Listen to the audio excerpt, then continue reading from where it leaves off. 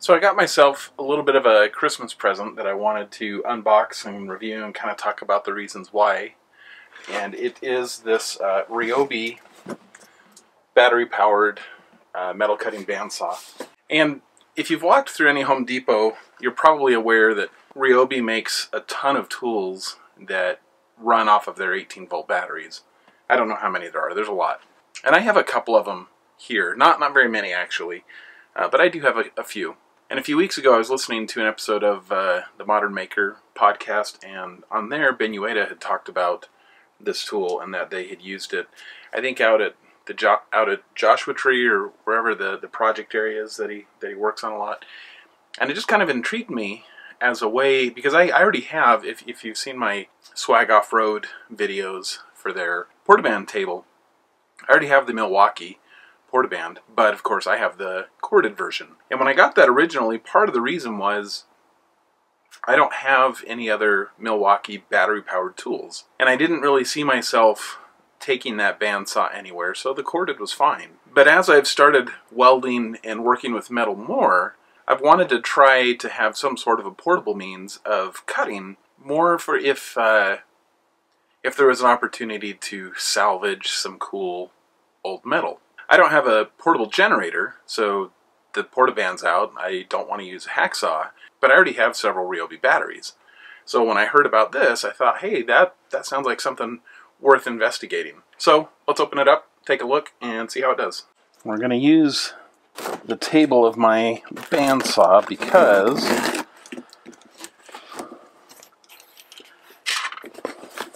alright.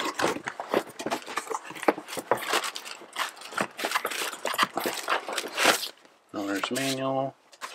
Alright, the tool itself. Let's see what else. Probably blades. So it looks like it comes with 2 blades.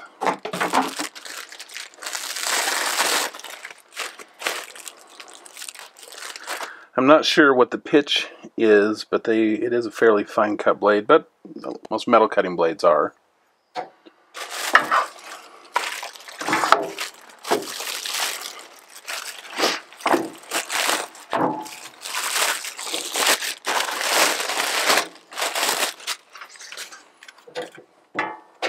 So one of the big differences between this and my Portaband, my Milwaukee, is the cut capacity as far as this throat goes. I think this is 2.5 inches.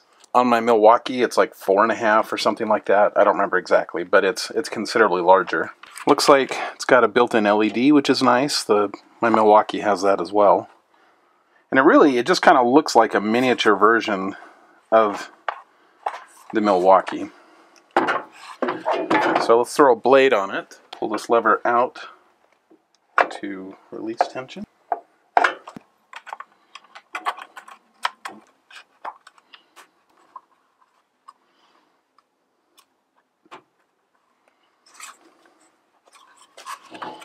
Okay, we've got the blade in. It's probably best to wear gloves. And of course I don't have a battery in right now. I'm going to put the blade tension back on. So one thing that I do see different from my Portaband, oh, there we go, is this bearing on the outside, like on the cut edge of the blade, which seems kind of odd. My Milwaukee does not have that. Alright. And I've got my biggest Ryobi battery, the 6 amp hour, fully charged. Pop that in. A couple of other things I've noticed that are kind of neat. So here, just above the trigger, it has a lockout switch, so kind of a safety. If the lock is out to the left, then the trigger is blocked and you can't accidentally run the saw. But if you push that through, then the saw comes right on, and that also brings up the LED as well. And it does seem to be single speed, which I think on my Milwaukee it is variable, but that's a small thing. And this saw is only I think it was $119, so it's pretty cheap. Another thing that's kind of neat is on the underside it has this hook on it. They call it a storage hook, so you can put it on the side of your ladder or wherever.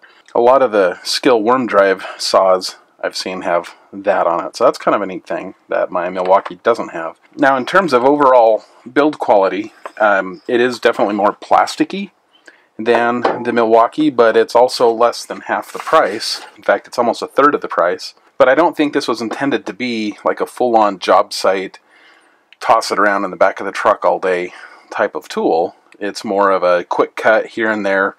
So I think that's actually probably fine for its intended use. Another thing I like is that it's got kind of this rubber overmold kind of thing on the grips, which makes it really easy to grab onto, and it's nice and comfortable. And it's really not that heavy. I don't know what the official weight is, but it's not that heavy. I can hold it one-handed fairly easily. Let's see how it cuts.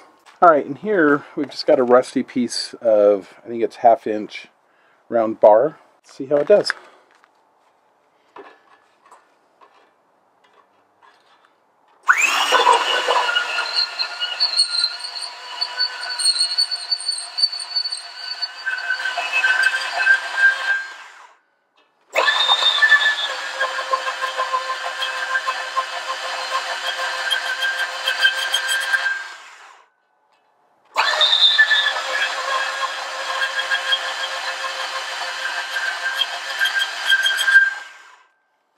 Not bad. Not very loud, and it cut just fine.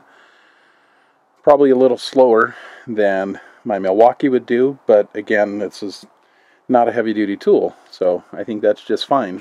I don't know what the battery life is like, but I imagine this would actually work out pretty well for what I want it for, which will mainly be, you know, if somebody has some scrap they want to get rid of that I might actually be able to use for a project, then I may be able to use this to cut it down to a more manageable size. But yeah, I'm happy with it so far. We'll see how it does long term.